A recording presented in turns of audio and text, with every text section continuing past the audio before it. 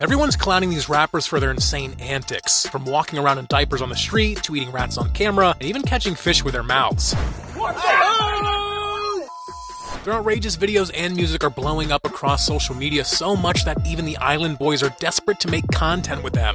I think you guys are really cute, let's make some content. But despite going viral for many people finding them cringeworthy and just can't take them seriously, thinking they're trying way too hard for those views. Yo, I'm with Chevy, we're gonna find out how far the G-spot is, stay tuned. And now, everyone's wondering if they are in the rap game for real, or just chasing after the fame like most fake rappers out there.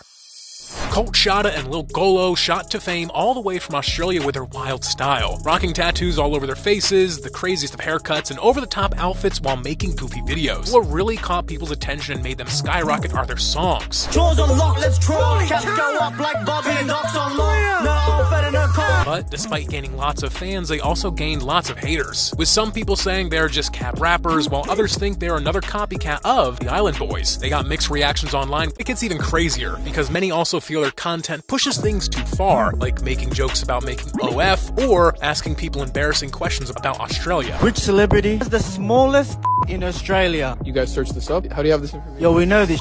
If you think that criticism can bring them down in any way, you're totally wrong. Because despite some people trying to write them off as just some Island Boy clones, they decided to fire back in their own style by posting this. I can never hide but I'm harder grab. On the way to beat those Island Boys, but worse allegations. And for those who think they're faking it just because they don't match typical tough rapper look from the hood, this is what Lil Golo had to say about that. What makes you think I shouldn't rep Bean Tonga? Is it because of the way I dress or something non-masculine? I'm not allowed to rep Tonga? Like, what the f? Because believe it or not, it wasn't like this in the first place. As it turns out that breaking as underground rappers was something impossible given their background growing up. I was fully into religious, like LDS, Mormon, like that. I have a different path. And then we started f***ing around doing YouTube videos, like op shops. I just wanted to be like his hype man or whatever. But after years of grinding and making viral content, it seems like they're finally hitting it big time. And they're set to take over the USA by moving there. And they want their fans to know that there's no shame in hustling to make your dreams come true, even if it means starting from the bottom. How do you expect to escape the matrix? You need 5 extremes of income. What do you guys think? Do they have what it takes to make it as rappers, or are their 5 minutes of fame up soon?